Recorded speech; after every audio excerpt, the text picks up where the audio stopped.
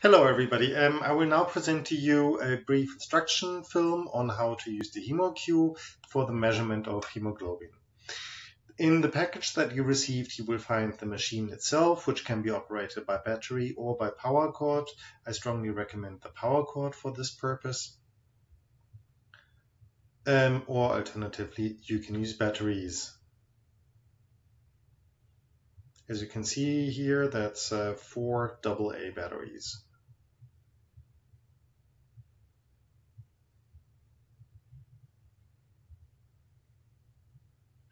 The machine measures the hemoglobin values within a couple of minutes only.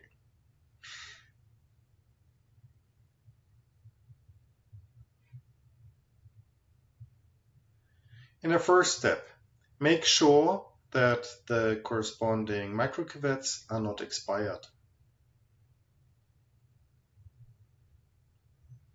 When opening a new box of microcuvettes, indicate the date when the box was opened, since the microcuvettes can only be used for up to 30 days.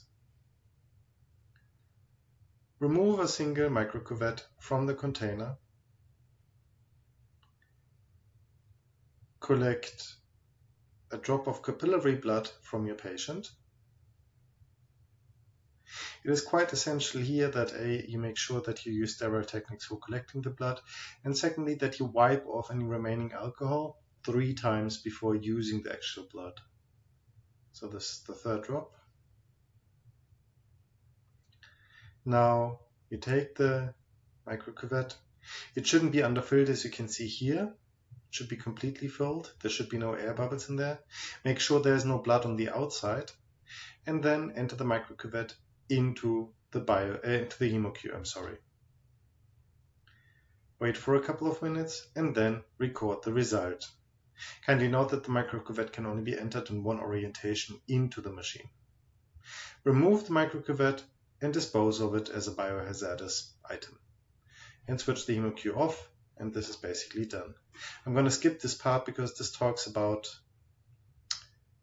how to process venous blood samples, which we will not be using. Once in a while, the machine will need to be cleaned. Switch off the machine. As you can see here, you can remove the receptacle of the microcuvette and then clean it with a slightly moist paper without using any aggressive detergents. You can also clean the outside if you want to. Afterwards, kindly wait for at least 15 minutes until all components are completely dry again. Then put the receptacle back in, and you should be done. Once in a while you will also see this error 02, and this indicates that the inside of the machine is dirty. In this case, kindly, very carefully and gently clean the machine from the inside, wait for 15 minutes until everything is completely dry, and then close the machine. However, we very much hope that you will not have to clean the machine from the inside, especially if the microcuvettes are being cleaned from the outside prior to entering into the machine. This should be fine. Thank you very much for your attention.